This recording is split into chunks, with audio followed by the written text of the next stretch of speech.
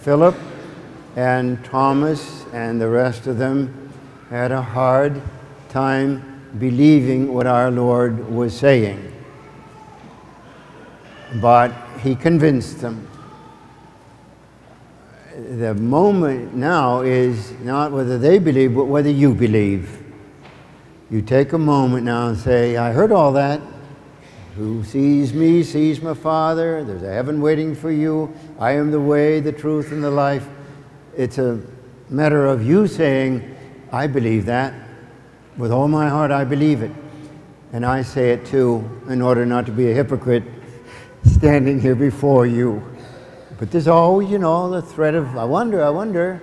But they had a hard time believing it, though they were not brought up as little Catholic children in St. Joseph's school.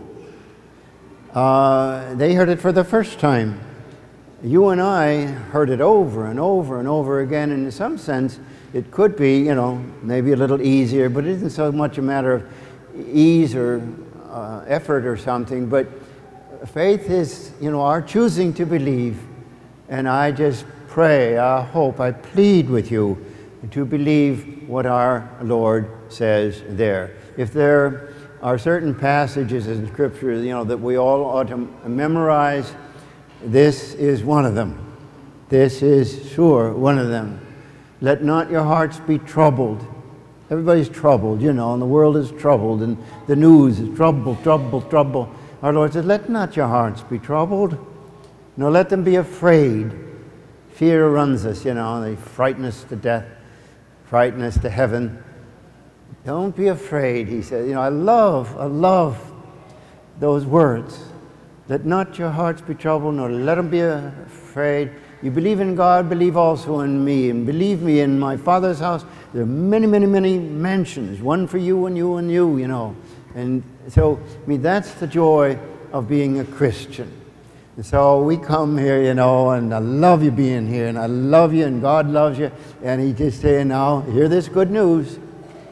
Don't pay so much attention to all the bad stuff. It's always that way. Take the good news and make it your own.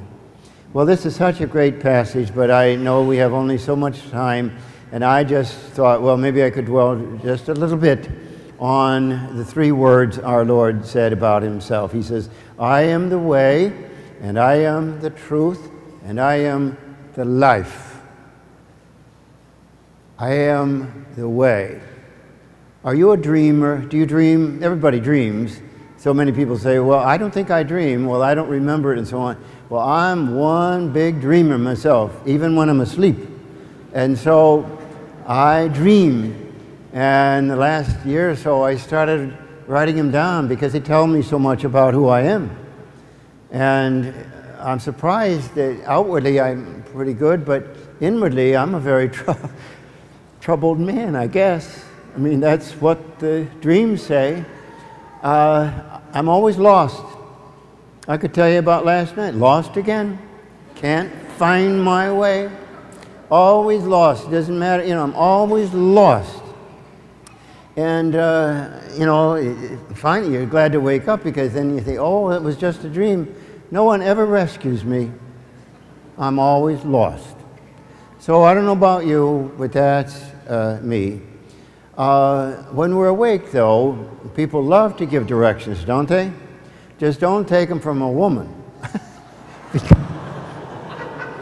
You can do so many things, but I mean, you ask it, you know, well, you go down there, and then you go over there, and you go up here and down, you know, hey, well, men aren't a whole lot better, but women are worse. So, we're all trying to get there, aren't we? Where, you know, do you know where you're going? You know how to get there? Our Lord says, I know that you're here, you didn't ask to be in this world, and, you know, I give you this big life with all its troubles and challenges, and you're going somewhere, and you're going to die, and He says, I am the way. One time, it was 39 years ago, I was in Tokyo, Japan, and I was alone, and I don't know if you've been to that city, but that is wild. And all the language and the writing, you know, it's nothing familiar to me. and I was really lost. And I went to the railroad station, and somehow I told him that I needed help. And you know what that man did? He came out from behind the counter and walked me to where I had to go. And I remember him 39 years later. Now this is more how Christ is. He doesn't just point, he says, come on, I will walk you there. I will get you there. So believe that. He is the way. And he's not just pointing, but he's saying, I'll take you there. Take my hand and I'll get you there. So believe that. He also says, I am the truth. Well, we are inundated, we're just swimming in words, aren't we, in our world? I just won't even begin to describe it. You know what I mean. Words, words, words. Trillions of words all the time. And personally, I just have to back off. Would everybody just shut up? Just shut up. I don't like the phrase, but do it. Talk, talk, talk, and then all the stuff that we carry with us, and I got to do this, and I got to go there. Just madness. You walk in the stores, and you say, is someone talking, you think they're talking to you. No, they're talking to their grandmother, who can't hear either. And so they're all over the place. So, where do we find the truth? The truth is Christ. And he doesn't just talk.